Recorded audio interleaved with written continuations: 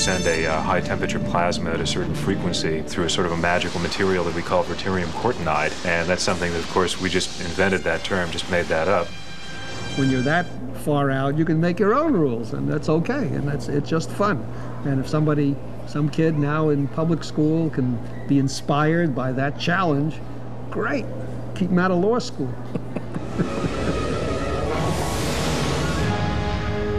Are your navigational readings going crazy? When the warp drive seemed old hat to Star Trek writers, they latched on to another scientific concept gaining popularity: the wormhole. It's now a key element in the third Star Trek television series, Deep Space Nine.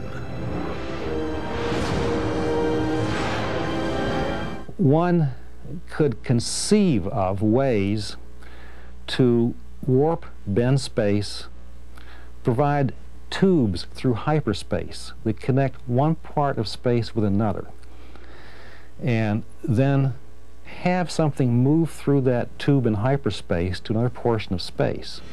It appears right now that these structures in hyperspace, they might be called wormholes, do solve Einstein's general relativity field equations. The wormhole could make trips a little more convenient for interstellar travelers and bring them to Deep Space Nine. But the mainstay of galactic exploration and storytelling is the starship. They come in all sizes and shapes. It all began with the Enterprise, and a design that at the time seemed very futuristic. The Enterprise in 1966 was a flying saucer with some aircraft-style struts holding up the warp drive and the engineering section. The Enterprise was fueled by a substance almost unheard of at the time: antimatter. Engineering, maintain full power. Full power. Dilithium crystal circuit's failing, sir. We'll have to replace it. Not now. It was exotic, mysterious, and seemed like pure science fiction. Check the bypass valve on the matter-antimatter reaction chamber. Actually, it was founded in scientific theory. In the 1950s, the controlled annihilation of matter and antimatter was recognized by German scientist Eugene Sanger as a potential source of rocket fuel. The nice thing about it as fuel is that a very small amount of antimatter corresponds to a large amount of energy. So that, say, a gram of antimatter could, in fact, be enough energy to launch a modest-sized rocket ship off the Earth and into space. NASA could send a whole fleet of starships into the galaxy if it could locate just a couple ounces of antimatter. But with today's technology, even a gram of antimatter is extremely precious. We make 10 billion antimatter particles per hour. Suppose we increase that by 1,000-fold. It would take us approximately 1 million years running 24 hours a day, day and night, in order to make not a gram. I think I calculated about 1,000th of a gram. But what if we could find an economic way to manufacture antimatter fuel? Would our starships look anything like the Enterprise? This is Captain Jean-Luc Picard's quarters. Spacious, comfortable. Tea, Earl Grey, hot.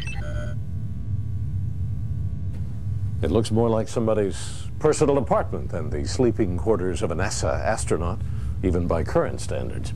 But without the physical or technological limitations of real space flight, one can spend a little more time in space on creature comforts.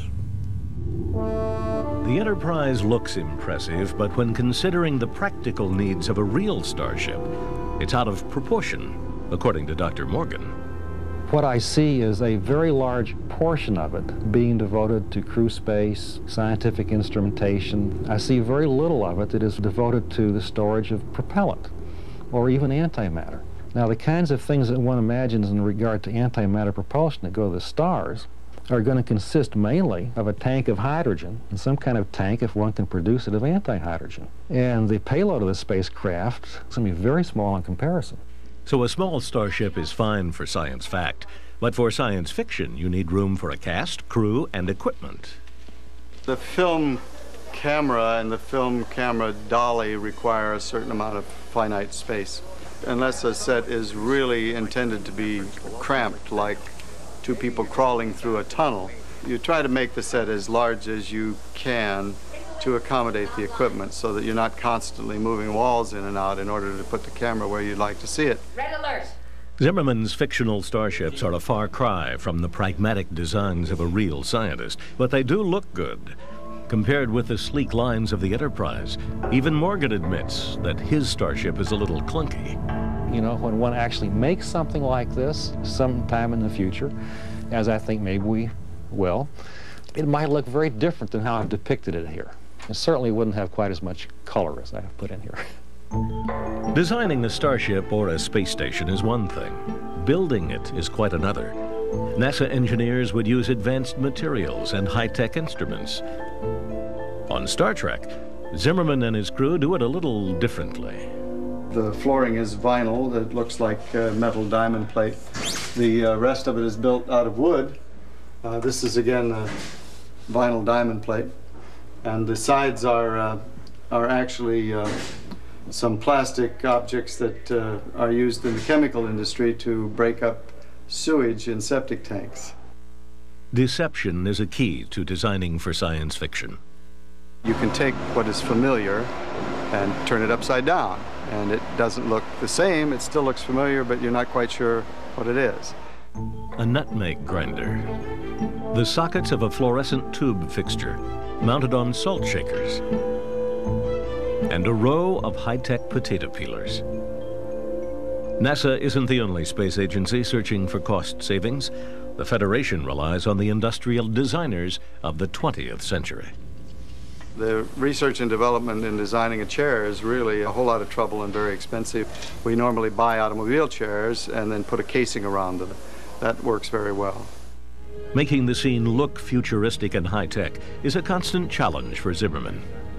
We use a lot of what I call electronic wallpaper. We use backlit graphics. These panels light up, they blink, they have moving graphics on them. When it all comes together, the design of a Federation starship is very impressive, even to the U.S. government. Some of the members of a company called SAIC, it's a civilian branch of the Defense Department, wanted a command center that they were going to build in Arlington, Virginia, to look like the bridge of the Starship Enterprise. So December a year ago, 6 guys in suits came out and interviewed me.